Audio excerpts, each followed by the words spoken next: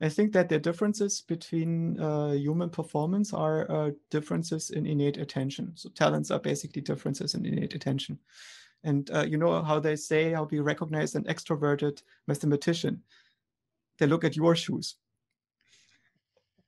And what this alludes to is that good mathematicians tend to have Asperger's, which means that they are using parts of their brain that normal humans use for social cognition and for worrying about what other people think about them, for thinking about abstract problems.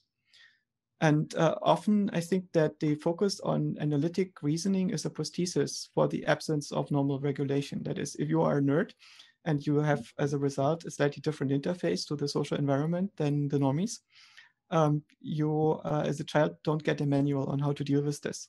And so you will act on your impulses, on your instincts, and unless you are surrounded by other nerds, you tend to fail in your social interactions, and you will experience guilt, shame, and despair.